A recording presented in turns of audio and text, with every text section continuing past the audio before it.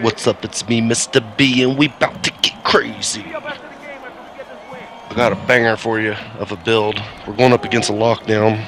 Has really good stats. Like 94 perimeter defense, 96 steal. It's a lock. And we're just seeing what our build can do against it. Now you saw that green window. That's a user error, but I still made it. I got bailed out because my stats are pretty high. But yeah, you're going to see some user error here because it's like I'm new to it was my first game, and I'm kind of new to the jump meter dunks and this jump shot I'm using. I'm still trying to make this jump shot work because I just think it's so pretty. I got another jump shot I'm hitting like over 50% with, but by 3 and mid-range or whatever. But man, this jump shot's just so pretty, I think, in my opinion. You'll see later. So I get ripped here, but I've been trying to play team ball this whole fucking game, and my teammate, I got bailed out again, but my teammate, on the other hand, is like, he's trying to play team ball too.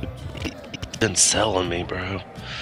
Like, he's been missing wide open mid-range shots and shit, and he missed a lot, let's just say. So I just, at one point in this game, as soon as I get the ball, I decide he's not getting the ball back.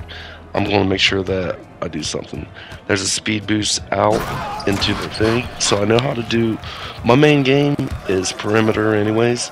I made this build specific for my playstyle, and I got 5 rebounds right now, and when you see how much rebound I get, it's like retarded. Like, I'm only getting 60 defensive rebound, but the offensive rebound says 0, but it's a lie because it can 1 second. It's so deceiving because of like, you get Aerial Wizard, right, with this build. So with Aerial Wizard being so high, the actual offensive rebound is better than the defensive. But here's how I got these stats right now, and the reason why I got them.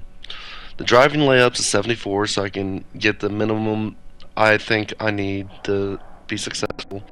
The driving dunk's 85, which is as high as I can get it for the height and weight and all this, which is good enough. I'm still able to time my my driving up-down dunks, precision dunking. 96 standing dunk is ridiculous.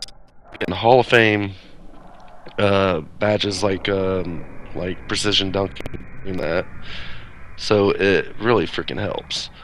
Then we have the post controls 85. You get post fade phenom, Hall of Fame. 93 mid range. It gives you all sorts of different. It speaks for itself. It can shoot, right? Passing, yeah. 57. It'll give me dimer and post playmaker. And I don't throw a lot of turnovers anyways. I don't think I need a very high pass accuracy. And if you give me the ball with this build, I'm expecting to score. As you've seen that last game, I can take over a game against a lockdown defender. And if I can take over the game against a lockdown defender, then I can take over the game against anybody. And I'm pretty much like that no matter who I play. If you give me the ball, I'll just score at will if I feel like it. I try to be a team player, though. You saw the 26. Honestly, I could probably get away with the 26 passing with this build. 64 shot will give me a post hook on bronze, which I'm really good at post hooks anyways, and with the badges right, it'll be fine. Then, as you've seen, I also had the defense. You got immovable enforcer. Get a little bit of rips, a little bit of perimeter defense. The inside game is nuts once I get it upgraded. His physicals are insane. 82 strength. Ball jumping, his jumping's 82. Workhorse will be gold. You can't get a better build than this, pretty much, especially on 2v2. I hope you guys enjoyed this video, and like and subscribe and comment what you think of the build below.